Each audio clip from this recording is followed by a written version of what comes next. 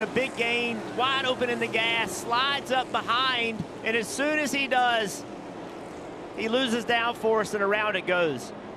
Didn't look like he actually tagged the wall. He tried to keep it off of it. Right there, he's in trouble. Saw the fire come out of the exhaust pipe? That's him lifting off of the throttle. Yeah, when you get right behind that 23 but still have wheel in it, the air shuts off to the diffuser underneath the back of the car, instant aero shift. Downforce comes off the back, sometimes even adds to the front, makes the car turn. Around he went. We'll have to see what kind of damage. You know, the grass is obviously wet from the rain. Looked like it took a couple bounces. You know, the old car with the splitter, it would dig in. This one obviously doesn't dig in. I'm kind of looking at the body seams and panels. Does a nice job. Right here is the big bounce. The left front,